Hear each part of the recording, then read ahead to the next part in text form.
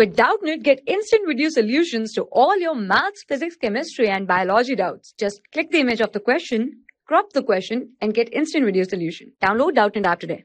Hello everyone, so our question is, the equation of motion of a projectile are given by x is equals to 36t m and 2y is equals to 96t minus 9.8t square meters. The angle of projection is, okay, so x is given to us as 36t meters and 2y is given to us is 96t minus 9.8t square meters. So y we can write as 48t minus 4.9 t square meters.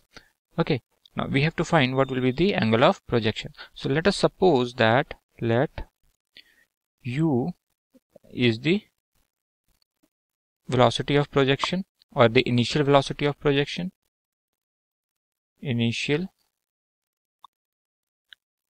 velocity of projection and theta as angle of projection. So the horizontal component of the projection will be ux will be u cos theta, and this will be given as dx upon dt at time t is equals to 0. Correct. So it will be d upon dt of 36t. So it will come out as 36. So u cos theta will be equals to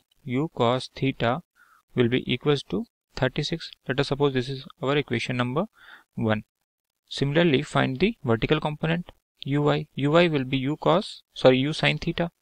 So it will be u sin theta and it will be given by dy by dt of at time is equals to 0. So it will be d by dt of 48t minus 4.9 t square. Correct.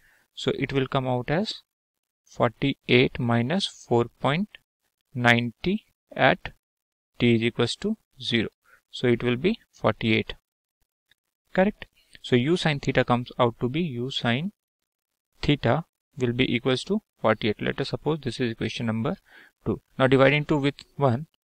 So 2 divided by 1, what we get is tan theta is equals to 48 upon 36. So from here what we get is 4 by 3. So tan theta comes out to be 4 by 3. Let us suppose this we have a triangle with an angle of theta. So tan theta, this side is 4, this side is 3. So tan theta is p by h, that is 4 by 3. Okay. So from Pythagoras theorem we can find the hypotenuse as 5. So from here we can find the sin theta as sin theta will be perpendicular by base, that is 4 by 5.